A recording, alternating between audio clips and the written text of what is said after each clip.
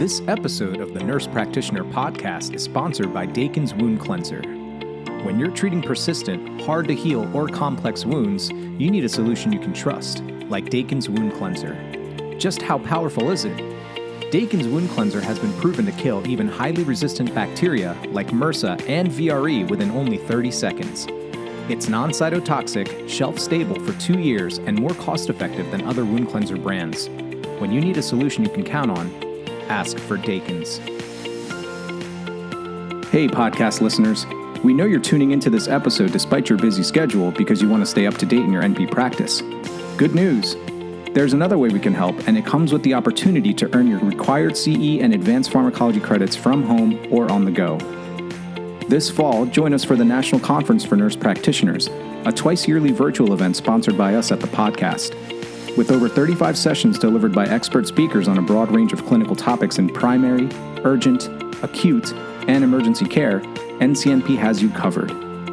You and your peers will enjoy talks on clinical guideline updates, best practice advancements, and professional development trends in all specialty areas. Attend the virtual event live from October 18th through the 20th, 2023, or tune into recorded sessions at your convenience anytime during the 90 days after the live stream event. Either way, you can claim up to 55 CE credits and 30.5 advanced pharmacology hours through the 90-day deadline. Visit tnpj.com and click the NCNP tab to learn more and register. We look forward to seeing you.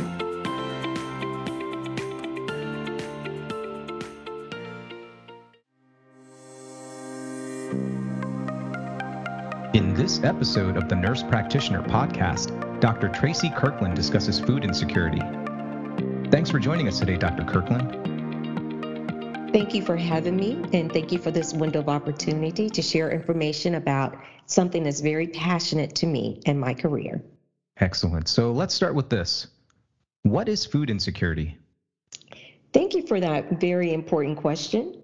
Food insecurity is a very complex construct or problem, and it's currently a public health crisis.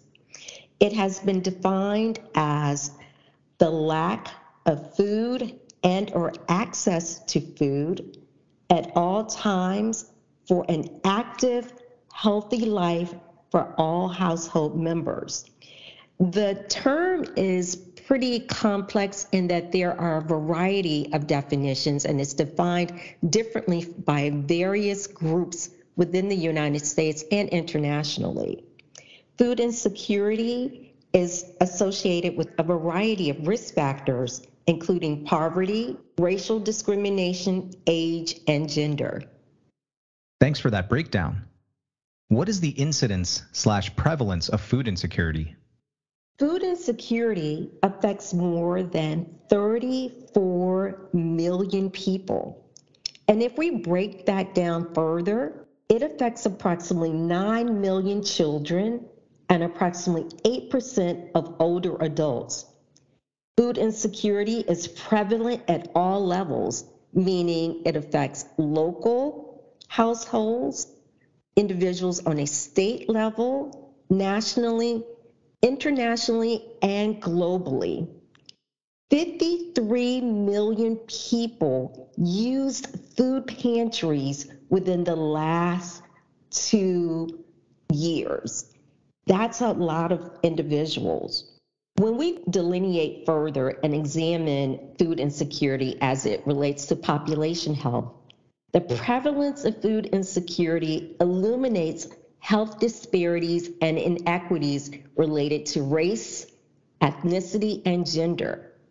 Rates of food insecurity is higher in all households with children, including approximately 12.5%. In households with children under the age of 6, we see that percentage rate of 12.9%. Households headed by single women, we see the incidence of food insecurity at approximately 24.3%, compared to that of single men at 16.2%.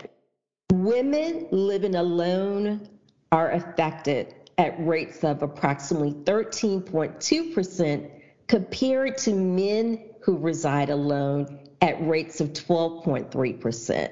Households with Blacks, non-Hispanic women, approximately 19.8% of individuals suffer from food insecurity. Hispanic reference persons, per the USDA, are affected at approximately 16.2%. And I would like to pause and say reference, meaning that these are individuals who have been identified within the adult household as members who either own the home and are renters. Households with incomes less than 185% of the poverty rate are also affected by food insecurity. There is a threshold of approximately 26.5% of individuals who live below the federal poverty line. And in 2021, that poverty line was indicated as being individuals who reside in homes where there is approximately $27,479 that is coming in for a family of 4. So if we think about the prevalence, we examine food insecurity across population health. We examine it by gender, by race, by ethnicity, and we also include other variables, including income and educational status, as well as marital status. Those are some staggering statistics. Yes, they are. There is work to do. Can you describe risk factors related to food insecurity? Yes. Again, as mentioned previously, being Black and or being Hispanic, gender in terms of women, being single compared to married, living below poverty lines, having multiple chronic health conditions, residing alone, and or having diminished social supports are all intersections that relate to risk factors or individuals who may be at risk for being food insecure. Thanks so much for sharing. Can you describe reliable and valid tools or instruments that measure food insecurity? Sure. The USDA has several instruments that are valid and reliable. We have the 18-item questionnaire that was produced years ago. Following it, it was condensed to a more user-friendly version, which included a 6-item screening questionnaire. And most recently, we're using the food hunger vital sign that is actually a 2-item questionnaire that can be used in any healthcare setting, community setting, to assess individuals who may be at risk for food insecurity. It is very important to have valid and reliable screening tools, which are clinical indicators of addressing the public health crisis of food insecurity. This is helpful info for our listeners. What is the link between social support and food insecurity?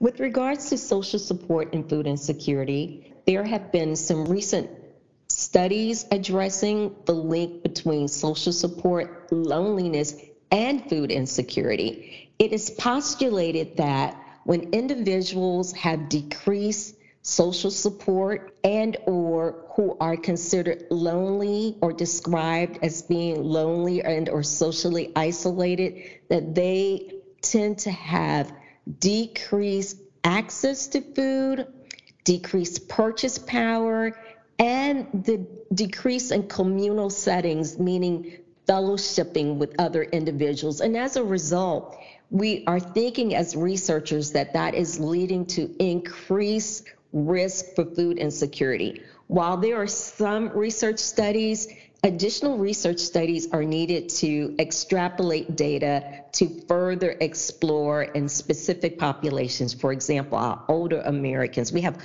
a lot of information, a lot of research studies on our pediatric patients and some studies that explore our obstetric and or pregnant individuals, but we need additional research to study this phenomena further. Most recently this year, there has been information that loneliness has reached endemic levels, and more resources have been allocated to study this. So stay tuned. I think more information, not only with its link to food insecurity, but to other chronic diseases, will emerge in the near future.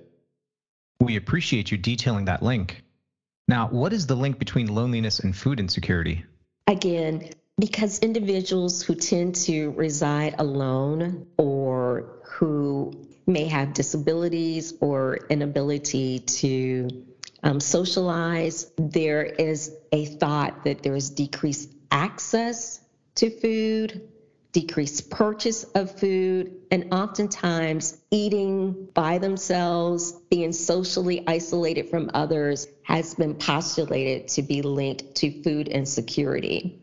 One such program here in the Houston region used nurses to do home visits to some of our older population to provide support, to provide face-to-face interaction, to be able to address not just food insecurity, but other social determinants of health as well, and it's linked to chronic diseases. So again, stay tuned. I think that there is a lot of work on the horizon with regards to loneliness. And as a researcher myself, I conducted a study that examined approximately 57 older women within the Houston region, and I saw similar results. This is insightful. Thanks for sharing. Sure. Thank you for asking. These are great questions. What is the significance or relationship of food insecurity on chronic disease? With regards to chronic disease, there's an intersectionality with food insecurity possibly exacerbating health outcomes related to chronic diseases. And when we think about chronic diseases, we tend to think about hypertension, diabetes, cancer, obesity, a variety of conditions, which oftentimes in and of itself, if not well controlled with medication management, pharmacological management, non-pharmacological management, for example, exercise, can lead to poor health outcomes. So when we add an additional variable like food insecurity, these individuals tend to have less resources to purchase nutritional food. So food that may help in mitigating their diabetes and helping to lower their hemoglobin A1C levels and to improve their blood pressures. So the thought is that when individuals are food insecure, they have more risk for having poor health outcomes. It's unfortunate to hear, but thanks for bringing that to our attention. Sure. There, again, is work to do as healthcare providers and ensuring that our patients, our community members have access to services within the community, such as food pantries, and that they're able to navigate the nuances in applying for federal programs such as SNAP and for WIC, which also, when we know individuals have those services, they tend to have more food or more nutritious foods within their home that can also help to improve their overall health. Finally, what is the role of nurse practitioners in addressing food insecurity in the community and healthcare setting? That question can be answered in many different ways, and thank you very much for asking. In the era of value-based practice, it is important to ensure that we're, first of all, screening within our healthcare system and not only identifying individuals who are at risk, but linking them to community services.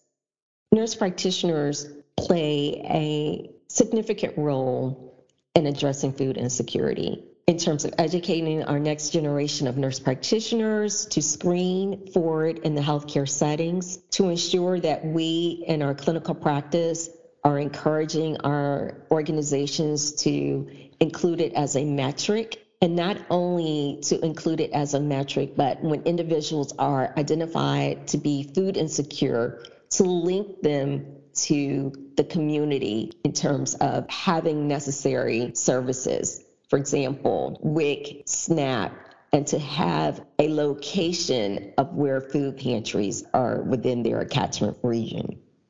Thanks so much for your time today, Dr. Kirkland. We really appreciate it. Thank you for having me. And again, stay tuned. This is an emerging public health issue, and it addresses social determinants of health as well as the political determinants of health. Thank you for this time.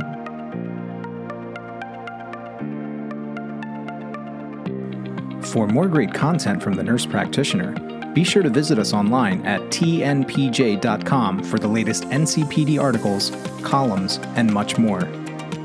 Please leave us a 5-star review on iTunes and Spotify, as it helps with the podcast's visibility and helps us to keep bringing you this great content.